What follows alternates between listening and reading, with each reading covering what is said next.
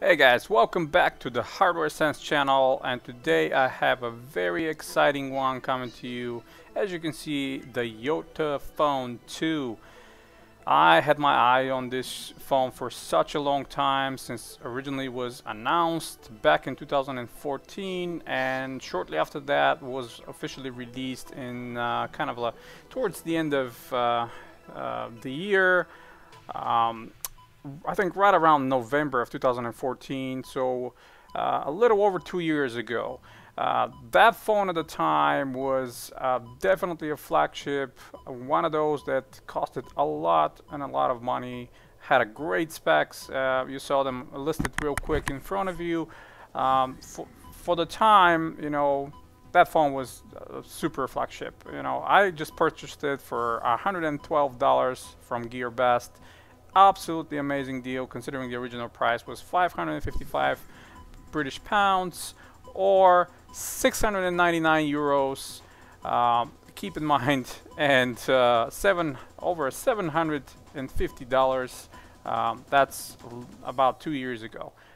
This is how everything goes down with technology. The prices trickle down. Yota didn't have a tons of success selling that phone at that price. They had a huge plans for making it global, bringing it to US market, but that never happened. So now finally we can buy it from sites like GearBest for a fraction of the price, 1/8 of the price. And as you can see, the box is absolutely luxury. I don't have any other phone, or I haven't seen any other phone with such a great box. A lot of people would say, hey, what's the big deal with the box? But trust me, that box is really well done. High quality, super luxury. As you can see on the compartments, we have the SIM ejector tool, we have the headphones, we have the charger, and we have the USB, micro USB cable. Charger is very nice and compact, supports Quick Charge 2.0, and the YotaPhone logo on the back is actually glowing when you plug it in the wall. Kind of a great effect. Again, very high quality. Very nice addition to the rest of the accessories. And speaking of the accessories, let me see what's the voltage here. 5 volts, 1.5 amps. But yeah, the most important thing is Quick Charge 2.0. It's not the latest 3.0, but even with the 2.0, you're gonna have that phone charge in less than 2 hours. The USB cable is very nice and flat, high quality again, nicely, neatly packed in his own little drawer.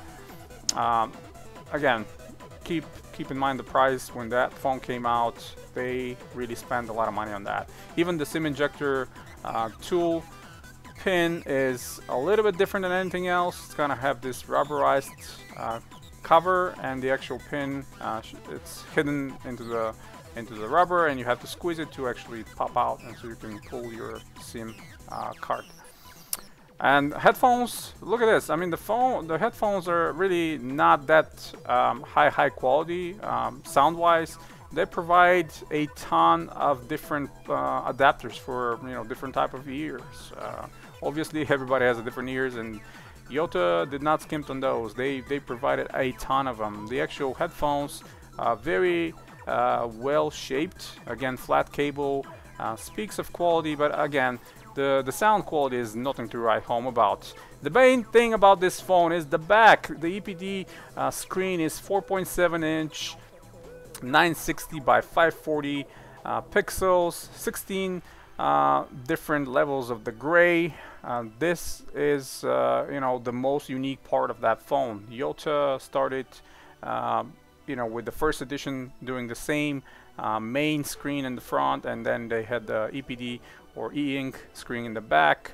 But this second one is just much more refined. Speaking of the main screen, it's 5-inch AMOLED screen, 1080p with 453 PPIs, a very high quality screen, and looking at it, comparing to other phones, very deep blacks, inky blacks, just like pretty much every other AMOLED screen. But again, at the time, Yota did not shy on putting a high quality screens.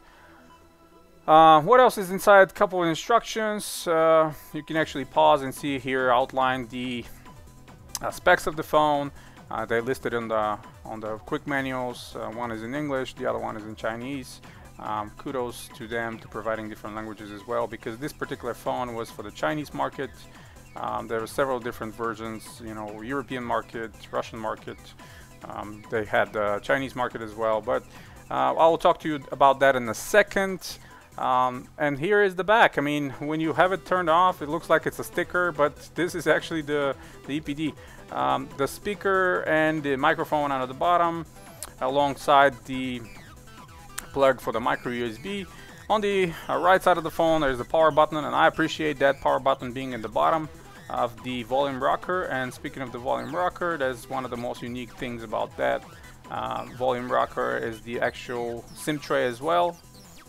You saw the little hole that you can plug in and pull it out. On the top is 3.5mm headphone jack, and yeah, in the back we have the 8 megapixel autofocus camera with LED flashlight, and on the front is 2.1 megapixel front-facing camera. And let's start it real quick. The kind of the slight downside is the phone comes with Android 4.4 KitKat, but do not be afraid. The actual upgrade is very easy. I was able to flash the phone within 30 minutes and upgrade it to 5.0 Lollipop, and Yota are actually promising an upgrade to Marshmallow very soon, probably within a month. They're gonna have an official Marshmallow upgrade for the phone. And again, kudos to them for supporting such a great phone even after 2 years, and trying to bring out some of the latest versions of Android. Obviously, as you can see, 30 minutes later I have Lollipop running. Keep in mind that again, Marshmallow is the second to last software version. Most likely we're not going to see Android 7.0, but I think with Marshmallow this phone is still going to be great, despite all the other things. You know, having a top-of-the-line processor for a couple years ago and 2 gigs of RAM, which is, you know, probably the worst of all the specs. If you had 3, it would have been absolutely amazing, but even with 2, it's great. And 32 gigabytes of internal storage, which again is plenty. The phone is missing SD card slot, but at the same time, you know, 32 gigs 2 years ago, that was plenty of storage. And to be honest with you, even today, it's not that bad, considering that Nexus 5X is actually one of those phones that have 2 gigs of RAM, 32 gigabytes of internal storage, and no SD card slot. So many different options for the EPD, different covers, different notification areas, different wallpapers. You can put a ton of information on the back, and considering once you're, let's say you're running out of juice on your main battery, obviously just one battery, but on using your main screen, you can completely ignore that one and kind of mirror everything on the back EPD screen. And there you can actually use everything else without consuming a lot of energy, without having to struggle. Even if your phone dies completely, the last image that you have will actually remain on the EPD screen. And let's say this is a boarding pass or some important lists that you wanted to have and preserve. It will remain on that back screen, and you're still not gonna lose completely 100% functionality on that. So as you can see, there's some of these options, and let's bring it outside real quick. See how the performance is on the bright daylight. Obviously, the main advantage here is going to go for the back EPD screen as well. That's how the EPD technology works. It does not emit any light, but rather use the light that it comes from the surrounding world. And then the brighter the situation is, the better it's going to be for you to see the screen. going through the quickly to the menus, you can see normal, lollipop, ROM, and it's really vanilla. Just a few additions by Yota. They actually use the Google launcher on the phone, so that phone is very close to anybody's experience to Nexus phones. You know, minus the, like I said, the additions that they added for the back EPD screen. Everything else is very familiar, very stock, very Nexus-like, and it's pretty snappy, to be honest with you. Even with 2 gigs of RAM and this, you know, Snapdragon 801 2 years ago flagship, it's still pretty fast, and I'm sure you can probably use it for another year or so without really feeling the need of making a huge upgrade if you don't want to spend a lot of money, or if you don't want to upgrade to something really high end and high level. Speaking of usability, if you're planning to use the phone in the US carriers, keep in mind that only GSM carriers are supported: AT&T, T-Mobile, Cricket, what else we have? The Freedom Talk. Any of the GSM carriers are supported, but up to HSPA plus speeds only. You're not gonna be able to reach the LTE speeds.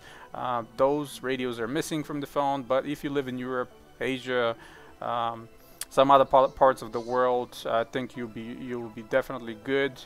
It supports all the AT bands in Europe, so no problem there. Again, pretty good to be used in the States as well. I tested the HSPA plus speeds. They're pretty respectful. Nothing really to be being afraid of. And yeah, it's considering you're going to be using wireless, which this phone supports wireless AC, wireless charging, NFC, a lot of the high-end features. You should be good, you know. For those small moments when you're going to be outside and try to use a GPS, you know, or something like that, or read an email, I think the HSPA will be enough. Let's run a quick Antutu and see how's this phone stocks today versus some of the new ones, some of the flagships or some of the latest processors.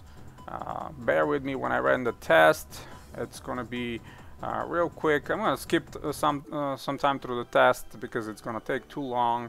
Again, considering the phone is not a today's date flagship, that test puts a little bit of a strength on that phone. But anyway, let's see what the final result will be.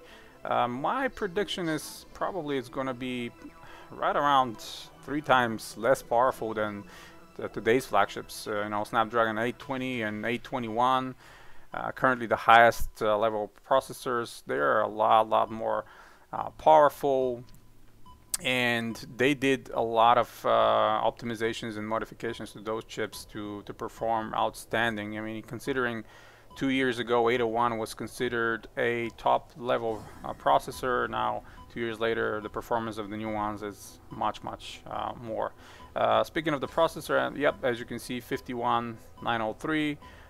That's kind of like on the lower end today versus the 140,000 points from the Zook 2, which features Snapdragon 820 and 4 gigs of RAM. Yeah, that's the results. But you know, this processor, this particular 801 is clocked at 2.27. It's not the highest clock one like the Samsung Galaxy S5, which was clocked at 2.5, and the Adreno 330 is a little bit down clocked as well. It's not the highest frequency that the Snapdragon on Galaxy S5 was. Yep, well, that's pretty much it, guys. Thank you very much for sticking with me in the channel. Again, hit the thumbs up if you like the video. Stay tuned. There will be a lot more coming very soon. If you're new, please subscribe. Like I said, a lot more content is coming, a lot more exciting things. Believe me. You guys have a wonderful day. And until next time, have a very good day.